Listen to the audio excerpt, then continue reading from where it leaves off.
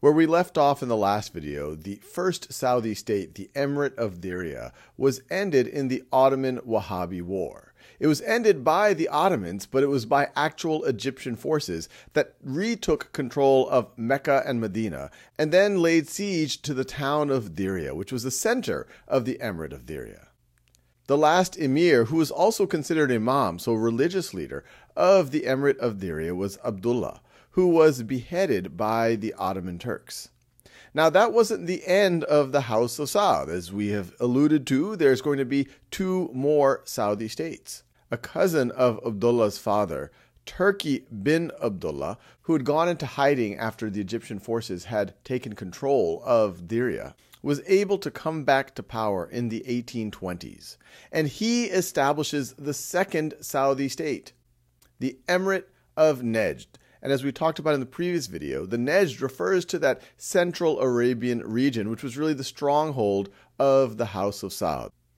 And we can see here that the Emirate of Nejd eventually expands to much of the Arabian Peninsula, although it never took control of Mecca and Medina, which were back under Ottoman control. Now, this emirate will last until the last decade of the 19th century, as we get into 1890 and 1891, when a rival tribe, the Rashidun, are able to take Riyadh. At that time, Turki bin Abdullah's grandson, Abdul Rahman bin Faisal, is now emir and imam, so both the head of state and as imam, religious leader. When the Rashidun take over, he and his family go into exile with Bedouin tribes in the south and eventually make their way to Kuwait. Abdul Rahman himself eventually focuses more on religion, but his son, Abdulaziz, will end up becoming one of the most significant figures in all of Saudi history. In 1902, he is able to take back Riyadh. He and roughly 40 men are able to scale the protective walls of Riyadh by climbing bent-over palm trees. They're able to take the town, and then from there, they establish what ends up becoming the third Saudi state. He soon takes back the Nejd region, and then in World War I, takes the side of Great Britain against the Ottoman Empire. After World War I, he's able to take the Hijaz, this western region of the Arabian Peninsula, including Mecca and Medina. And in 1932, it's officially proclaimed a kingdom, the Kingdom of Saudi Arabia, which included both the Hijaz and the Nejd. And all of this was done by King Abdulaziz. And as you can see here, his reign covered half of the 20th century.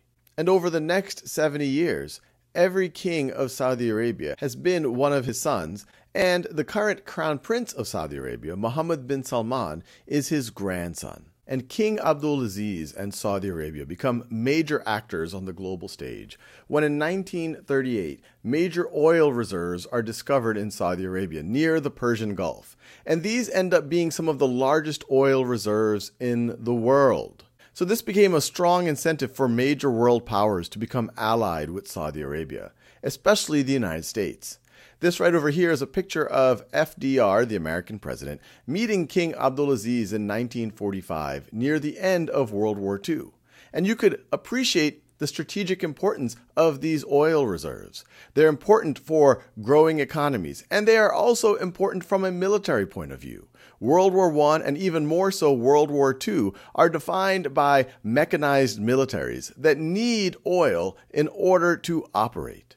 And just to get an appreciation of Saudi Arabia's continued strategic importance from an energy point of view, this right over here shows the production of petroleum and natural gas for the United States, Russia, and Saudi Arabia over the last several years. And these tend to be the top three producers of petroleum and natural gas. But if you focus on petroleum, you see that for most of this time period, Saudi Arabia was the top producer. And it's actually true of most of the post-war era. Recently, the United States has passed up Saudi Arabia, but even then, Saudi Arabia is incredibly strategically important because it uses far less of its petroleum than the United States does. So Saudi Arabia is still the world's largest exporter of petroleum, And the reserves that Saudi Arabia has access to are far cheaper to access than, say, the reserves in the United States. So they continue to be very strategic and very important actors on the global stage.